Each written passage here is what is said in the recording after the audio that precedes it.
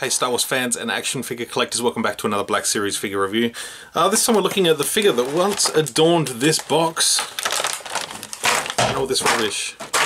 It is Great Admiral Thrawn from the new Archive Wave, and the Darth Prime made me open it up on my live stream, so... Knife chopping action. I chop knives.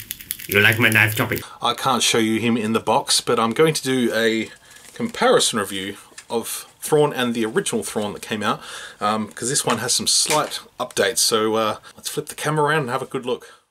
Alright, here we have Grand Admiral Thrawn, and this is an update I didn't think I was going to worry about at one point, but I'm glad I did now, because I love the sort of the paint apps on the new photoreal head sculpt. Well, it's the same head sculpt, she's got the photoreal paint apps. Looks absolutely fantastic. I love this figure a lot. His outfit is just, it's, iconic. That's probably the best word for it.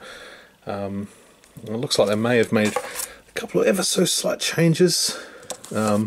His rank badge now has a silver backing, whereas this one doesn't. But that could have been, this wasn't the single carded Thrawn, this one here, this was from the big deluxe set, so that could have changed by the time the single carded version came out. So here we have them side by side. This one still looks good, one on the right, that's the old one. But yeah, this one here on the left, the new Archive one, is just absolutely phenomenal. No other differences except for what I've mentioned there with the rank badge. The sculpt is the same. Still an absolutely fantastic figure. I really like this one a lot. Just want to get nice and close. There we go. So they've done a great job with the sort of photoreal paint apps. I'd love to know what they used for their source material to sort of get that right, whether it was just a digital rendering that they then were able to transfer into the painting process. However they do that. Yeah, absolutely fantastic. I love it a lot. Blaster pistol is able to fit in his holster, which I will demonstrate because I can.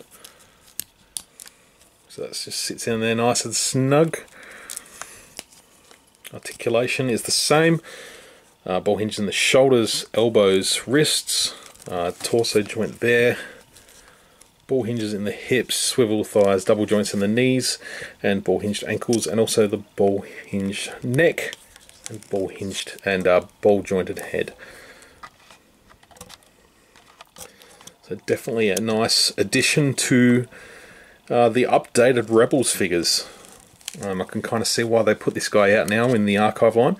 He was pretty sought after. I didn't realise that he was so sought after, but he did sell through pretty quickly in his initial release. And yeah, he's been a popular character for over 20 years now. So mid-90s is when early 90s is when he was first conceived in the Heir to the Empire book series by Timothy Zahn. And yeah, he's been a fan favourite ever since. And his revival in the new canon has been fantastic, so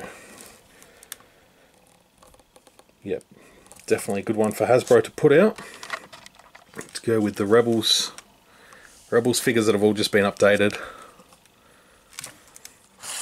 So thanks very much for watching, guys. I really appreciate it. Let me know in the comments below what you think. Please give the video a thumbs up if you liked it, and if you have yet to subscribe to my channel, please do. That would make me very happy. And yeah, thanks for tuning in. We'll be back soon with some more videos, so until then, may the Force be with you, always.